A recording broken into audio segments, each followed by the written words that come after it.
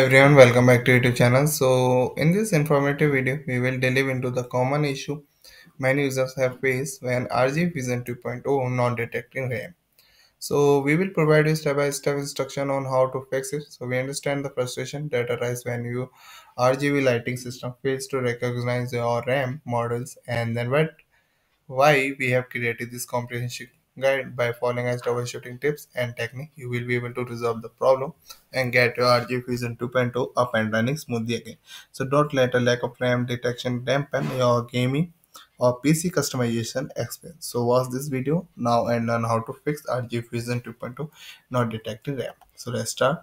As the first solution we have to do first, we have to uninstall and restore your Fusion 2.2. So one possible solution suggested by users have been uninstallation and reinstallation of your RGB Fusion 2.2 after removing all of the RGB software. So first you have to open your device manager and then uninstall RGB Fusion 2.2 simply. Then you have to restart your computer. Then download the latest version of your RGB Fusion 2.0 from the Gigabyte website. Then after installing RGB Fusion 2.0 and you restart your computer. Check if RGB 2.0 is detecting the RAM is not or detect. So we are going to solution 2 after not fixing this solution first your problem. So delete certain files and install the Trident jet lighting controller. Some users have reported that detecting or deleting certain files like a spedum and speedydum and installing the Trident jet lighting control app can help resolve this issue. So first you have to open a file explorer, then you have to navigate to this folder called C Windows System 32 folder. Then delete the Spiderman SPD files and then download and install the Trident Jet Lighting Control app. So from a G Skill website. So you have to note this website name and then open the Trident Jet Lighting Control app and then check you have to if it's detecting the RAM not or detect. So here are the solution term. If this first or second solution not work, clear a CMOS. So turn off your computer first and then plug in the power sources. Then open your computer case and locate the CMOS battery.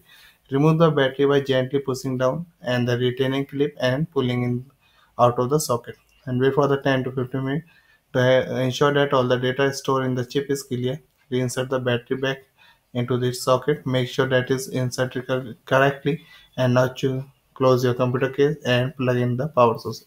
Turn on the computer and enter your BIOS setup utility by pressing the designated key during setup.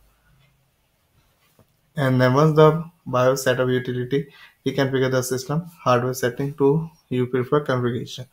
So now we're going to solution for update all your drivers. So there are also another method to compass this problem, update all your driver, because sometimes outdated driver can cause the problem.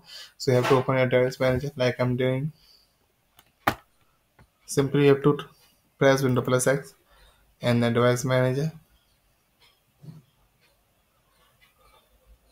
and now there you can see all of the drivers. So I'm showing you how you can do, and then you have to update all of this driver. So simply I'm expand this and then I'm going to navigate and then right click on it. There the option of update driver and then search automatically. So that's how you can update your driver, and then you have to do step by step all of this driver to update this. And you have to going to use a third party software in solution 5 if after updating a driver not resolve the problem. So you have to use a third party software like Open RGB and which can detect control RGB lighting on various components including RAM.